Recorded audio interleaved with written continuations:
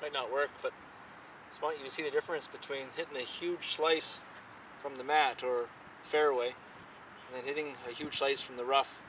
The grass in between the club and the ball act as a lubricant.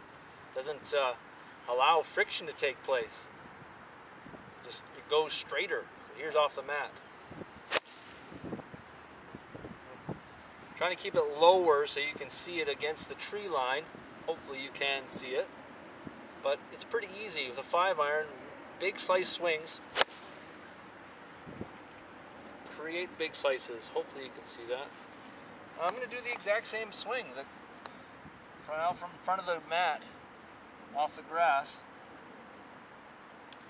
The ball shoots more towards where the face is pointing and then just doesn't slice as much. Exact same swing. So you got to be careful. Out of the rough, an open face, trying to be a big slice, it's going to shoot right immediately, maybe hit that limb in front of you, and then not slice very much. That one went dead straight. But from the mat, those swings, every single time, club is right on the ball. There's no grass or sand or water or anything in between the club and the ball.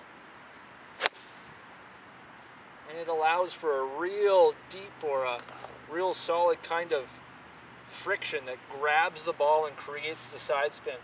Same goes for hook, but I'm showing you the slice. Ooh, big slice. Same swing out of the rough, but just doesn't happen out of the rough.